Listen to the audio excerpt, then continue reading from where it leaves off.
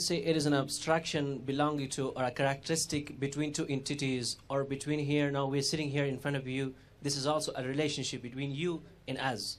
This is like an abstract. This is a complete abstract or a vista between two entities or two hearts. That's what I'm learning now. You are saying that abstract between the two entities. That's a new explanation for me also. Thank you for that. Connection मतलब आप किसी न किसी कारण से किसी से जुड़े हुए हैं. Whatever this gentleman said here, what's your good name? Rahmatullah Pashtun from Afghanistan. From Afghanistan. Yes. Thank you very much. You gave us a meaning which, correct me if I was wrong or I'm wrong in understanding, that we can establish a connection even with a short time. Today, when you are listening to me, I am talking to you, we have a connection. Yes, exactly. And that is a relationship we have developed.